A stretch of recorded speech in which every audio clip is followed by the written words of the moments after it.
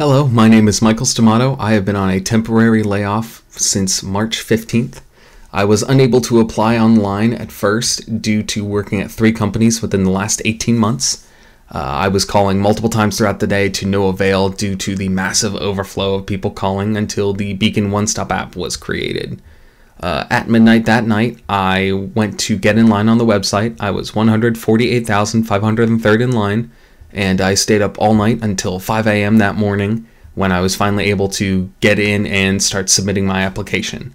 I checked every day afterwards, and it wasn't until a week and a half later that I actually logged in and saw that I was eligible, to which it sent me the email after I had logged on and checked. I then went to go and file my weekly claim to only realize that I could not go back and file for the previous weeks in which I had been unemployed.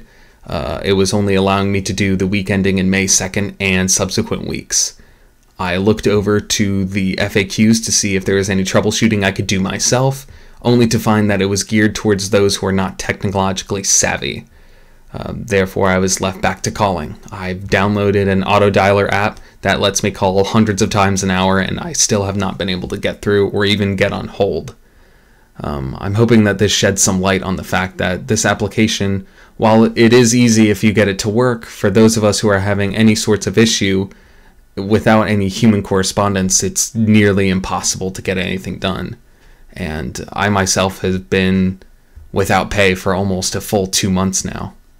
So I'm hoping that this sheds some light on the issues and that we can dive deeper into this and see if we can get a solution. Thank you.